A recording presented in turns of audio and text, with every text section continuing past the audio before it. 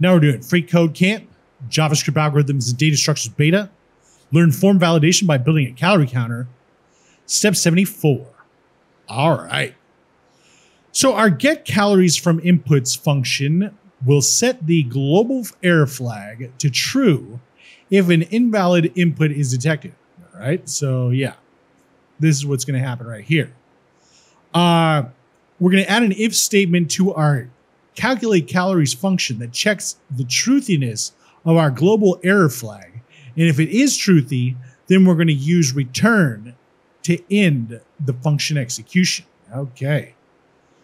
So what we're doing here is we're just going to say if, and then we're going to get this thing right here. If this is true, all right. So we'll just put it right there, because if it's false, whether it's true or false, it's going to know just by doing that. And then what we're going to do is just something weird. We're going to say return. This is the first time I've ever seen return used this way. So, you know, new stuff on freeCodeCamp, right? Let's check the code. Looks good. And submit it. All right.